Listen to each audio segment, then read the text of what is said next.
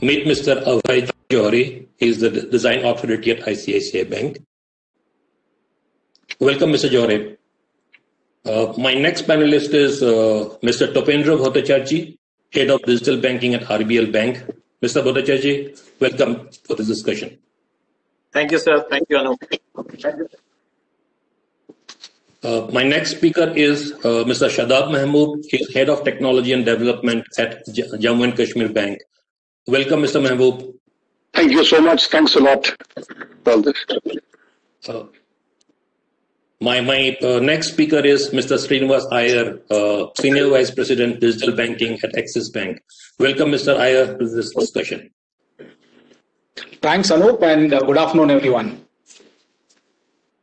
Yeah. Glad to have you all here in this discussion today, and I'll straightforward go and start the discussion with the topic of today's. So, may I start with Mr. Johri to start this discussion on his viewpoint on this topic, how digital experience is driving transformation in banking from his bank point of view. Right. Mr. Johri, over to you. Thanks, Anup. So I think before we just dive into the how, I think it's very important to just rigorously define and specify the what. So when we are set out to improve something, it behooves on all of us to just very, very rigorously define it. And the way we look upon it is actually three things. Any good experience should be easy. Which means that whatever you set out to do, you should not have to apply too much of brains to do that well. Yeah. The second one is that it should be effective. You set out to do something. If that something does not get done well, it's a bad experience. And the third thing is when you've done the experience, you should actually have a very good, decent feeling about, the overall experience, about the utility that provided that experience. So there is emotion. Yeah. So good experience is something that is easy, that is effective, and results in a positive emotion. Yeah. So that is really the what of what a good experience is. The tricky part is the how. Most of us, are large universal banks, and to give a good experience which is easy and effective and emotional, takes a lot of engineering at the back end to make sure that experience is delivered. So, the way to look upon it is actually split the entire infrastructure, people, process, products, into various systems. Yeah. Call them platforms, call them systems. So obviously there are systems of engagement, there's systems of intelligence, and there's systems of record keeping. In the past, most of the experience was dictated by the systems of record keeping. So it was more important for the bank to account for it well than to really take care of the customers. What's happened over the last, 10, 15 years and accelerating over the last 2-3 years is really the systems of engagement. There is a lot of technology that is brought to bear to make sure that, whatever the customers have set out to do is contextual, it's hyper-personalized, so there's been a lot of effort in that direction, How do you get the systems of engagement and the system of intelligence? You got to be mindful of the context, All of us broadcast a lot of signals. Whenever we engage with a digital channel, the point is to tune on to the signals and then do what is contextually authentic. Yeah. So that's what we are up to. Sure. Very, very interesting aspect. Okay. So may I invite Mr. Srinivas Iyer to share your perspective on this particular topic? Sure. Thanks, Anup. So as everyone is aware, right, the world of banking today is fairly commoditized.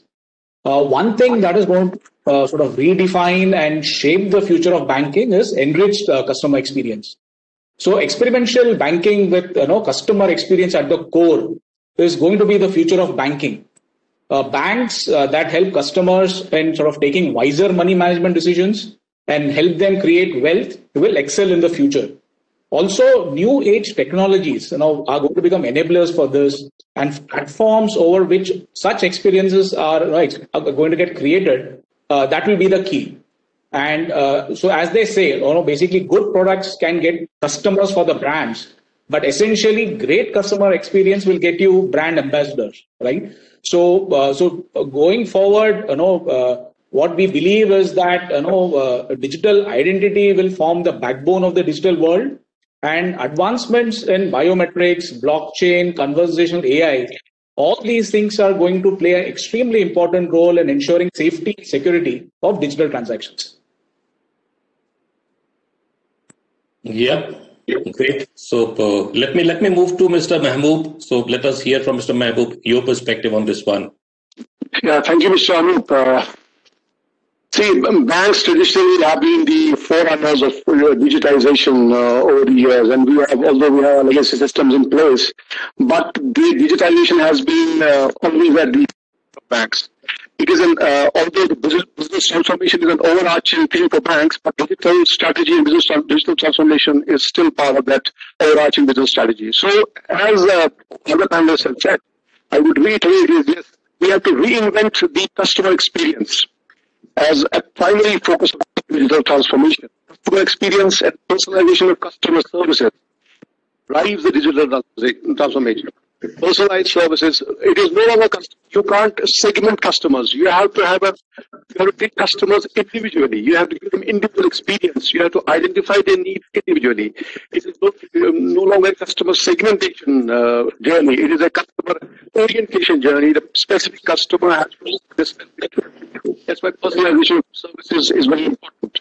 Then to give all, there has to be a modernization of technology to help you embark transformation journey. It should have technology and solutions and platforms in place so that you can leverage your strategy or your fundamentals. It's very important in our case that we have an operating model where speed and convenience are at the forefront of customers. But then you also have to have an offline non-digital experience for customers in case where they require human touch, they require an advice, they require a dispute resolution, or they require somebody to listen to them.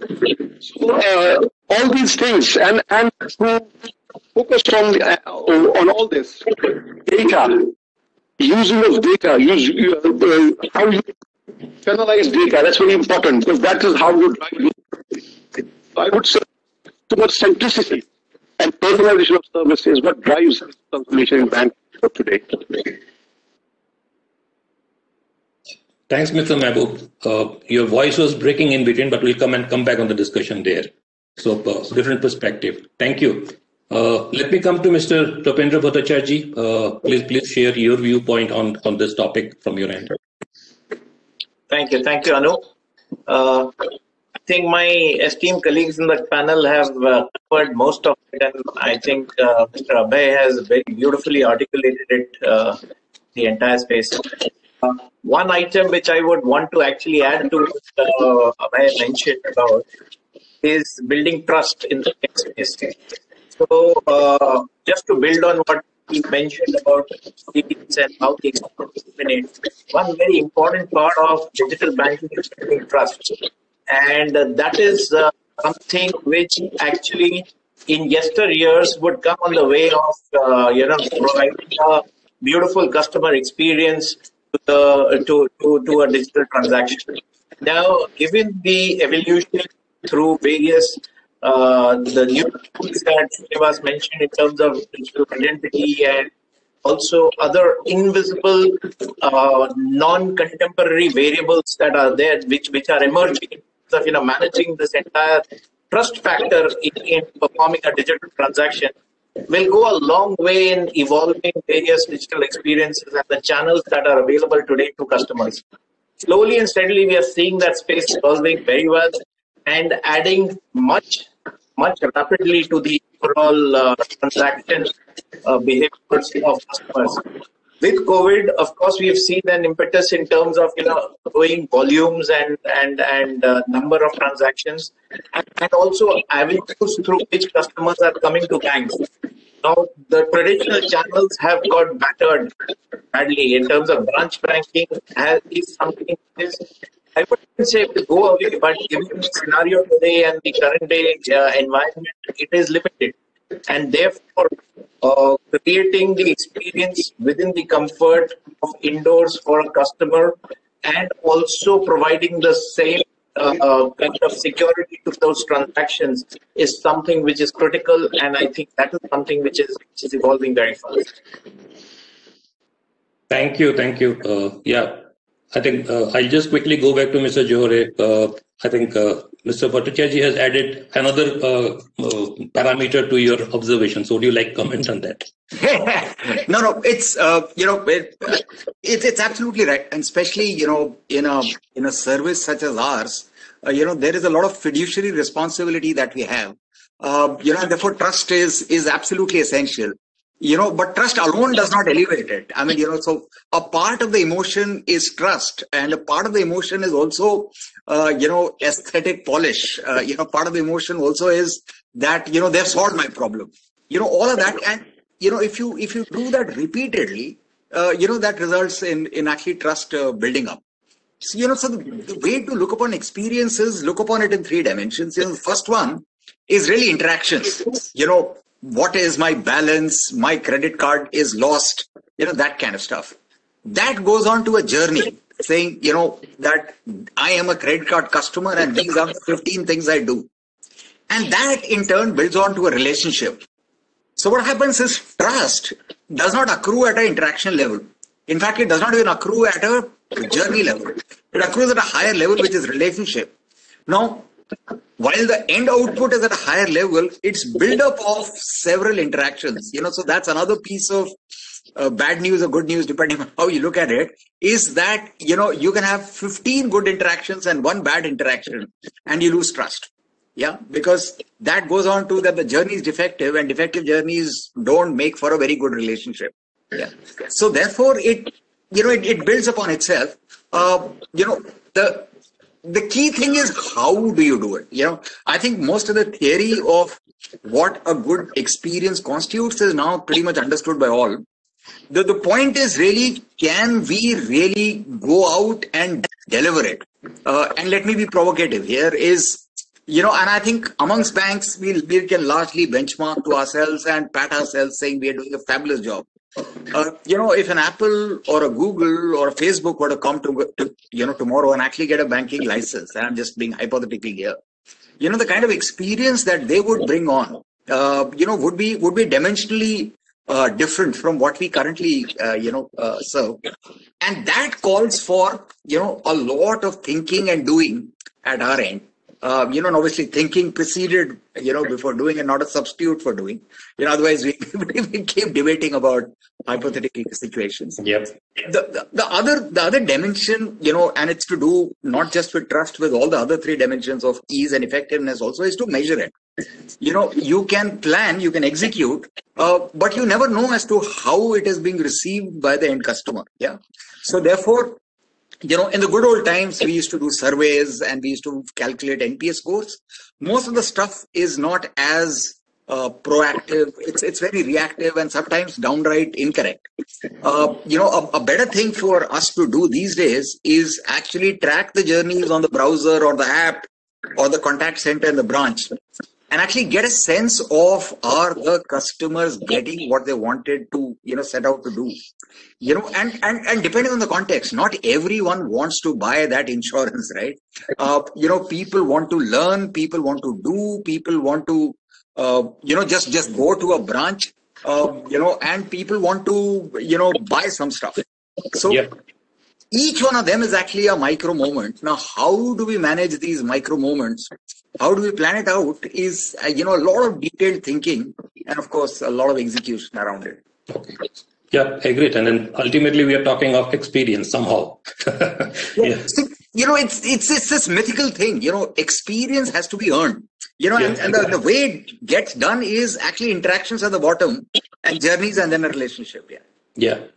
Okay, let me take that same thing little bit more into detail, really. Let me come to Mr. Bhattacharya now. So what is the strategy in terms of enhancing the digital experience of your banking customers? So I think then we can go to the rest of the questions, I guess. Yeah, sure. So I think, again, I'm sorry, I'm leaning on what Abhay has mentioned on, and I think that it's been very, very difficult once again. So you're right. I mean, the entire field is around the experience, and the point of having these micro interactions with a particular level of perfection, or improving them at that level, is actually what evolves into a good relationship with the customer. And as and how you move forward is where you actually create the overall relationship at a bank level or an institution level. So if you look at it, and let me give you an analogy of what we have in the bank today. So we have a business that we run, which is acquiring customers online. Okay. Now, let me try and build this. So, given our experience, in the last, say, we've been running it almost for about four plus years now. Now, when we acquire this customer, the customer comes in at a particular balance, and I'm talking about the basic savings account being delivered to the customer. He is typically experiencing a journey which is an online journey, much redefined because of the way in which the regulation has been fitted, and that is all that he gets at that point of time. So yes, we can improve that. It is a little limited. Once the customer is on board, and the relationship value at that point of time is X. The moment I start interacting with the customer, so the regulation defines something called IPV, which is in-person verification of a customer. Now, this IPV, yes, it is given as a regulation, but having said that, it is also the first human interaction of the customer with a bank. Okay, the moment that intervention comes in, we see a huge jump in relationship value. Okay? Now, that is step one. Step two. Then we have something where we call on these customers and interact with them at a one-on-one level, given that there is some kind of relationship management being done with this customer. We see another 10x in terms of the raise, in terms of the value. What I'm trying to say is that India is a very DIFM kind of customer case, where do it for me is what it is. So in that scenario, you need that hybrid scenario where you have digital in one format which reaches the experience to a particular level, and then you augment it with a bit of human interaction, keeping all the other constraints in place in terms of scaling up, in terms of infrastructure, in terms of cost, etc., etc. Keeping these in perspective, we see a scenario where the value builds only when it is a hybrid scenario. And that is what I think builds up on these experiences. So I actually second what Abhay said, and it is these interactions which keep building up a relationship with the institution. Thank you. Yeah. So, Mr. Mehboob, let me ask you this one. Would you like to comment on this hybrid experience where we are talking of digital plus a human interface? Yeah, I would say this is really striking the nail on the head in these times, because you have customer experience as a journey, and then as Mr. Srinivas said, that when you acquire more customers, that's the first touch point with the bank. But then to build upon that, and from digital perspective, you can only give them some services, but there are more services which would require a human, and which would require a face-to-face meetings with the customers. So that's why the omnichannel experience and the human experience, they have to be balanced in a way wherein the journey of the customer and he feels valued. It's not just he's just a touch point for the bank, but then his hybrid model has to work in the human touch. We can't digitize just like treating them as robots. You can't do that to the customer. We have to treat them as humans. They are, after all, and we have to give human feeding. Maybe yes, digitalization, onboarding people would just process, but then to further the journey and to keep it sustainable, to give there are solutions, there are instances or experiences wherein the customer would require a human face on the other side. So the balance has to be maintained without compromising quality and the trust of the institution. Thanks, Mr. Mehboob. let me come to Mr. Srinivas Iyer. Let me extend the discussion a little bit here. So let me ask you this manner. So about digital transformation per se, extending experience to transformation here.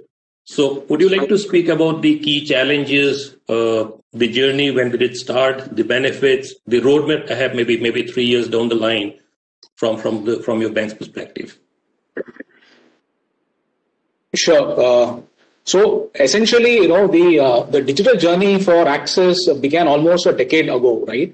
And so a number of measures were implemented at that point in time, starting off with self-service kiosks, Aadhaar-based customer service and automation, all aimed at increasing the momentum of the digital transformation journey. The bank, over the last 10 years, started off by installing digital self-service kiosks, which it was christened as speed banking services, with over 2,000 branches having them. In addition to the deployment of at least about 30,000 biometric readers across its network to adhere to the eKYC norms, and the new account signups and the other Aadhaar-based services. So the idea was to drive digital at scale. So while a lot of conversations in digital is aimed around mobile apps and the front end, right? Axis has always focused on also what goes behind the scenes, right? For instance, Axis has provided tablets to all its customer service officers. And today, as we speak, we have at least about 60,000 customer officers who are using tablets to not only sort of acquire customers, but also to basically, service them.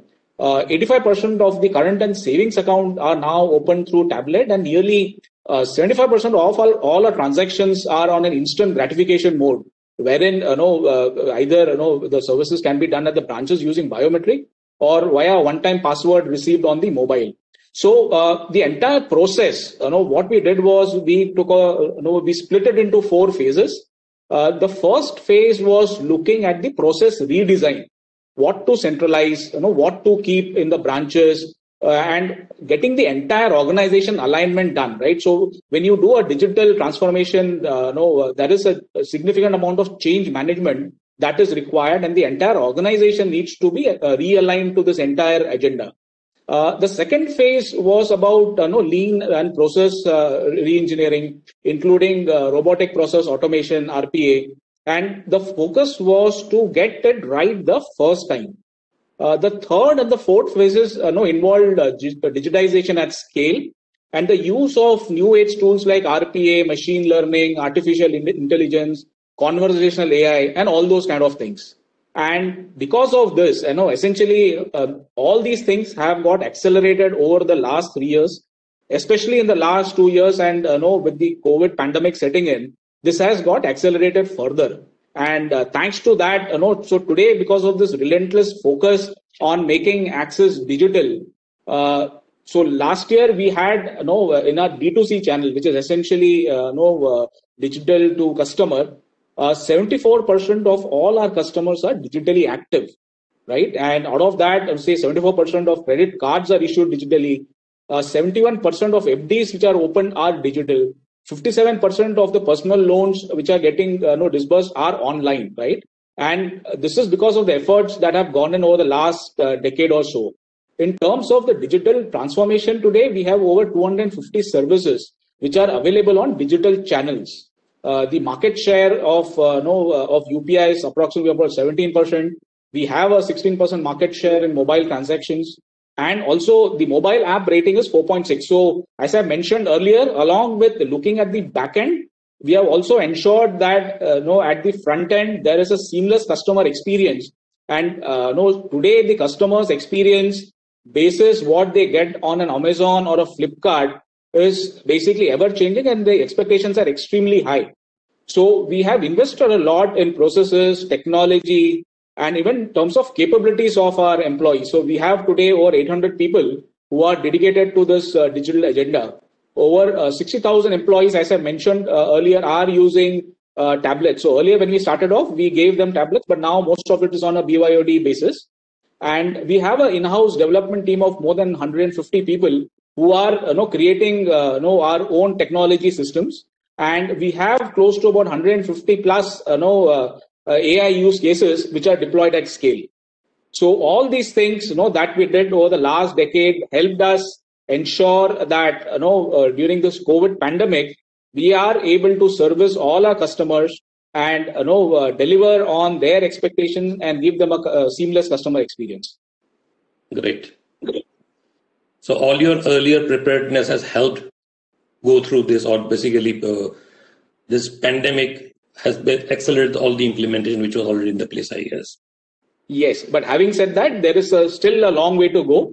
Sure. We are in the right direction, and basically we have the infrastructure, the people, the technologies which are working at scale to help us achieve this agenda. Sure. May I come to Mr. Johri with the same question here? So please speak about this digital transformation journey at ICICI Bank, challenges, if you would like to mention anything about the benefits you might have derived, and also the roadmap for probably next 2-3 years, which is there in the plan. Yeah. So, again, we take pride on, taking the leadership pole position on innovation and technology know-how. So this is an ongoing continuous journey. It's not something that needed to get accelerated or decelerated. Most of the assumptions that we had pretty much are standing through. And the point is obviously to get on to the next stage. So the next stage actually, looks at creating 3 separate sets of channels. Yeah, there is an assisted channel, which will continue to be around. So people may not want to go to a branch, but they still may want to connect remotely to a contact center or to an RM, over phone or over video calls. So that is one bank, the assisted bank. There is another bank which is the digital bank. Now the digital bank obviously has the browser and the app, and the two, both of them are powered by internet. Both of them can be, done on any devices. But symptomatically, obviously, the way an app is constructed and the way the browser is constructed, gets on to the next level. So we pretty much invented mobile banking when we started it off. The point is to just take it on to the next level. The intent is that between assisted and DIY, do it yourself, the digital set, you should be able to do everything that you did if you walked into a bank branch. Yeah? And by everything, the point is not to just indulge in a knowledge update or a question sharing or actually just dropping a lead. You should be instantly be able to fulfill anything that you do. Yeah. So that's very, very important. Yeah. There's a third bank, and again, where we've done, huge, innovations and actually again getting pole positions on, which is the invisible bank. Kind of strategy of what Intel did with the PCs, which is Intel Inside. So you have ICICI Inside, a whole host of areas where, customers now go to. So whether it's Zomato or Swiggy or Amazon or Google Pay, a lot of what we do powers those things. Yeah. So that is, when customers indulge in those platforms, they are actually banking with ICICI Bank. Yeah. So in all the 3, while individually each one is getting enriched onto the next level, and it's very important to make sure all 3 are also congruent and consistent. Yeah. And let me explain as to why I'm not saying same. Yeah. Because obviously the kind of stuff that you can do on an app is very different from the kind of stuff you can do on the phone, remotely. And this is not to say that the app is better than remote, because, the kind of empathy and the kind of human connect you can do is of a different order, right? So the point is to make sure that the journey is consistent. Yeah. So that the sequence in which data is asked and the sequence in which things are done are similar. Yeah. And obviously with a phone, from the diagonal of the phone or the operating system of the phone, you can know a lot about the customer even before the customer actually announces who he is. Yeah. Ditto for a bank branch. Yeah. In an invisible set, obviously it's difficult. In an embedded bank, obviously the property is controlled by someone else. But from the time that your systems kick in there, your API sets kick in, obviously you take control and make sure that things are easy, effective, and result in a good feeling. Yeah. So that's the journey that we're taking. And it's very important, because the consistency between the 3 sets, if one is looking at a digital transformation independent of the bank's transformation, I think we are making a big mistake. Yeah. Because finally, when we are making transformation, it has to be from beginning till end. Right. And if you change things at the core, or you change things at an analytics or intelligence level, there is a huge opportunity to take it back to the analog and the embedded bank as well. Yeah. So I would not say that, transformation necessarily means transformation at a digital channel level. Yeah, you're actually doing it front to back. Yeah. Right. I mean, getting a laptop or getting a pad to a field service agent is the easiest thing on planet Earth, right? What the important thing is, with that tablet, does he acquire superpowers of knowing everything, able to do everything? Able to do everything. Yeah, that is the crucial difference here. Yeah, and that is what makes it effective. Yeah. Otherwise, it's easy. I called the guy and he's not able to do much with a tablet saying, I will get back to you. Then you lost it. Yeah, that's not a good experience. Sure. Yeah. You spoke about integrations, you spoke about that consistency. I'll come to that point a little later, but let me first come to Mr. Bhattacharya ji, and let me ask about how this data, this now since everything is digital, see, a lot of real data is getting generated. How are you utilizing this data for analytics purpose or even for improving the experience of the customer from a digital point of view? Yeah, thank you, Anu. So, you're right. So, given that, the adoption of channels have increased many-fold, and there are also multiple sources of data which is available today. And especially when we say sources of data, we are speaking about different types of data which is flowing to the to the cluster, where we are talking about maybe behavioral data, transaction data, data about, external data that is flowing in terms of the customer profile, etc. So there are multiple sources of data which flows to us now, given the change in the way in which the customer or the individuals are dealing with their own environments. So given that scenario, there is a possibility, there are multiple possibilities that actually have emerged. Few of them I would want to highlight here rather than going step by step into everything. One of the first that we use this data for is to reduce decision fatigue. So where, the way in which we look at, recommendation of products through the application, through our application or through the digital channels, or to empower the RMs or the field staff, branch staff, to actually recommend to a customer in terms of what he needs or what he may need per se, is something that we are utilizing the data for. So our own home-read recommendation engine has supported that well in terms of creating an experience for our customers to some extent, to believe and build on what they need and how they need. So typical, propensity modeling. That's one part of it, where we are talking about, the buying experience or augmenting the buying experience, improving the buying experience.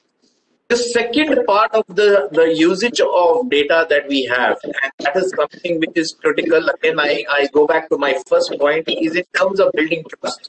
When I say building trust, is in terms, overall security of transactions that are happening through the platforms, and where we have pulled in a lot of information, behavioral information of the customers, created various types of models in terms of creating the layers or invisible layers for the customer to actually enjoy the experience the way it is envisaged, but having said that, not intruding into the experience by increasing various sorts of authentication.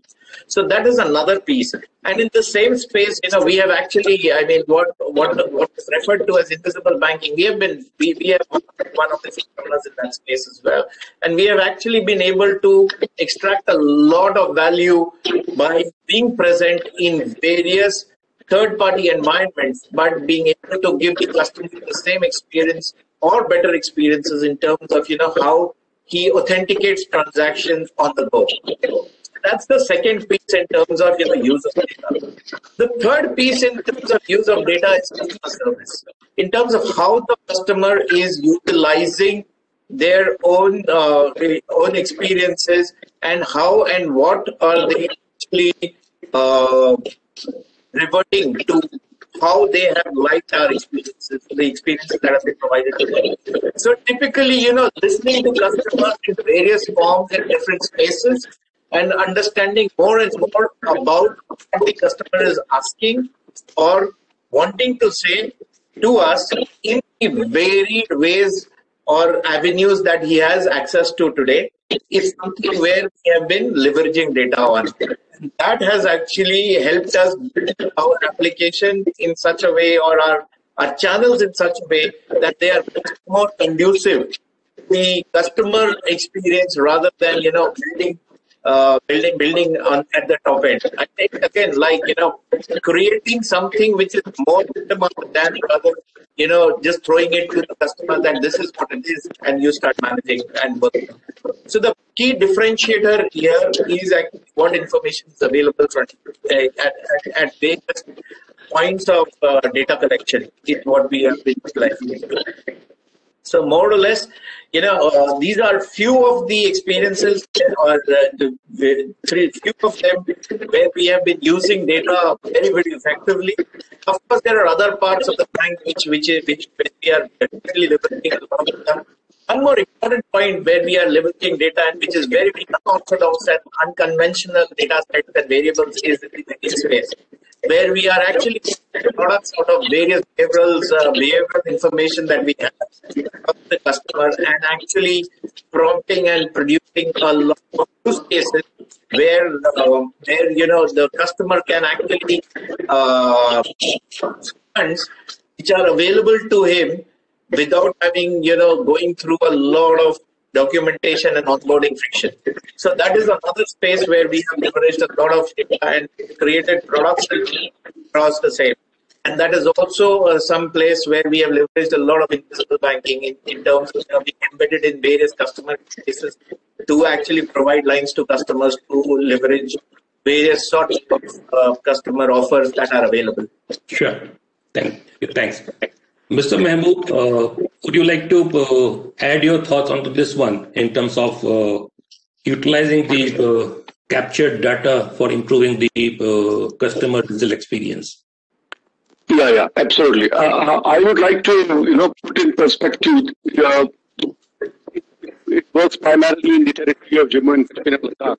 They've got pan-India presence, but our major customer base is in Jammu and Kashmir. And the key challenge which we have faced is that over the years we have tried to deepen the transactions, digital transactions, and the journey of customers, but we have been able to reach to as approach. So now our strategy is how to bring that section of the customers who have not embarked on the digital journey, put the transactional part to the digital channel, so that those customers who are still not embraced technology.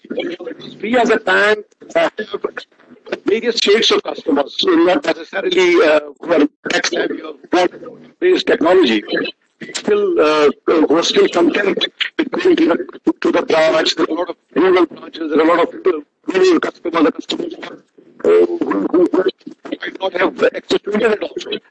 So our use of data is basically to focus on that section of the customers who have still not embraced technology, or while we have not been able to put them into the digital channels so that they can transact through digital channels. So that is one area where the data churning is happening.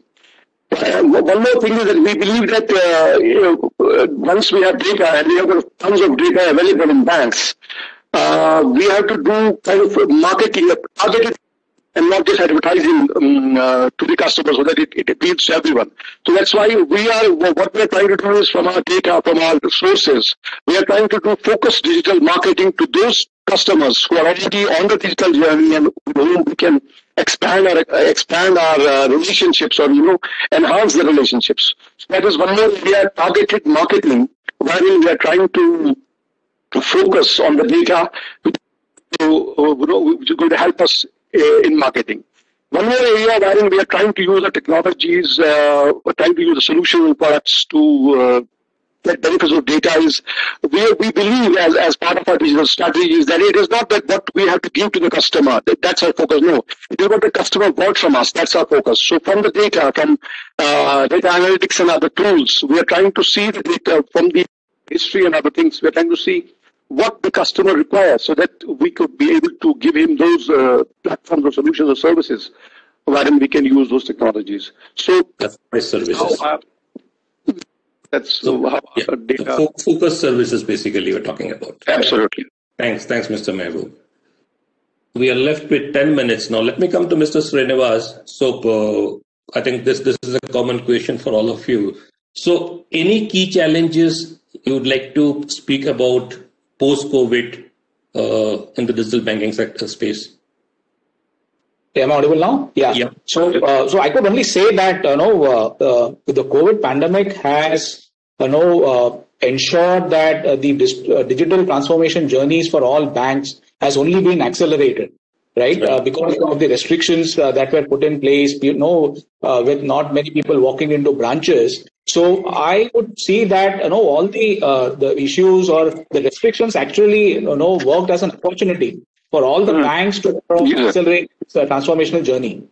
And because of that, while had it not happened, possibly this would have taken a little more time. But for me personally, I would not see the COVID pandemic coming to us as a challenge, but it seemed to us to be taken as an opportunity where we could accelerate a lot of the things that we wanted to do as a bank and execute them. Sure. Mr. Bhattacharya, any key challenges you'd like to discuss on digital banking post-COVID? So I don't think there is any challenge, and I repeat the point earlier, which is opportunity. It is actually a fact that that adoption has gone through the roof just now, and we hadn't seen this kind of adoption earlier. So while it's an opportunity, we have to see that the most important thing now with this kind of an adoption is availability. So if we since the backends are getting stretched enough now, and we realize what is the tenacity and what is the concurrency and how can we manage the entire availability bit well. So the infra has to manage itself well, while that's not a challenge again, and that's the requirement per se, because you are running a digital bank, you should be you have to be available all the time. So that's one. The second piece, like I mentioned again, and that's been a thread throughout my conversation, was the security bit, which is there, which is something which we see often now. Also with adoption going, there are new set of vulnerabilities which are coming, and some way or the other we see these fraudsters are always there, while they are not a one step ahead, but you have to stay one step ahead of them. So that keeps us on our toes very regularly, and that's again another bit of opportunity to the scale up, and that has also helped us fortify our applications in a very, very different way, wire them in a different way, and also layer them in a particular way where these are invisible layers, but doing the job very well. Sure. So that's the second piece. And the third opportunity that comes out of this entire thing is the scope of different types of product offerings which happen. Okay, and there is a lot of scope of innovation here, trial here, because you have information and data available in terms of behaviorals, etc., due to the adoption and usage. You have a lot of scope of giving a lot back to the customer itself from his own information. So if you look at the way the entire merchant side of customers have improved and grown and built, sure, there's a lot of scope that is being done there, not only at the individual level but at the merchant level as well. Sure. Okay. Yep. I'll quickly come to Mr. Mehboob on this couple of minutes, if you can speak about on this topic in terms of any key challenges. I have heard about this as an opportunity of this situation. Any key challenges from your end on this post-cost pandemic? Post-COVID, maybe the world has seen the lockdown, but in J&K, per se, after 2019, there has been a virtual lockdown here since August 5 for a long time. So the bank raised to that. So the challenge of our digital journey or digital strategy was transformed the time we went through that political turmoil phase, and we were already. So our journey was compounded by the problems of no internet, and there was no access to the branches. So then what we did is our focus was primarily on doorstep banking. We tried to utilize that as much as possible, and our contact centers. And once that is where our focus main area was. And once internet was restored in this part of the world, again, the key challenges was how to have a balance between customer experience and the risk management. Because, banking is a highly regulated industry. And you have to strike a balance between the customer experience, customer journey, and the risk management, so the security aspect of it. So that was one big challenge. And then banks have legacy systems, and there are limitations of legacy also. There are some systems who would not be available for API integrations, and then how do you go about those systems, or how do you bring them to the customers? So there were those challenges which were primarily on the transformation front. Sure. How is the customer journey, and starting, and to add to it, the key challenge has been a cultural change. It is maybe people might not, they might agree, or they might not agree, but it's a cultural change. The digital transformation is definitely a change in culture within the banks and among the customers also. User base also. Yeah. They want ease of business, as someone from ICICI Bank, Mr. Johri said. It is primary. Fintechs and big techs, why are they successful? They give you so much of ease of doing things. It's a child's play. The banking system is still, they are shining on those very tight and rigid solutions. So the journey from moving from the rigid solutions to open solutions and giving the key, that is a big challenge. Okay, yeah. Let me quickly come to Mr. Johri. I think we're running out of time. So on the same, I have heard opportunities, but some challenges for Mr. Mehboob in terms of this post-COVID situation. From your end, Mr. Johri. I don't think that the situation per se resulted in a bigger challenge. There was a continuous quest to keep improving. What has happened actually is an opportunity that, the sudden change in customers' perception, that we need to do this, we can do this. And therefore, obviously, in terms of provisioning for the extra load, especially the peak load that comes on, that changes. But again, if you manage, the entire infrastructure well, you can pretty much cope with it. The point is to just forecast it and superimpose with what's actually happening in the world. So that's largely been it. What has also changed, has been this whole end-to-end monitoring. You need to actually figure out a problem much before it actually happens. And, I'm just talking about surge loads. And again, so enough, and more tools that actually result in, better incident management, problem management, root cause analysis. That kind of stuff has helped us cope with the surge that has come on. And, to some extent, I think the reset is permanent. I don't think we are going to go back to the old levels even after the pandemic's over. Yeah. Yeah. Okay. I think we have just a minute left, and I think this was very interesting. I think different viewpoints and great having you all on this discussion panel. Okay. Thank you so much once again, everyone. Yeah. Have a nice day ahead. Bye. Thank you. Thank you so much.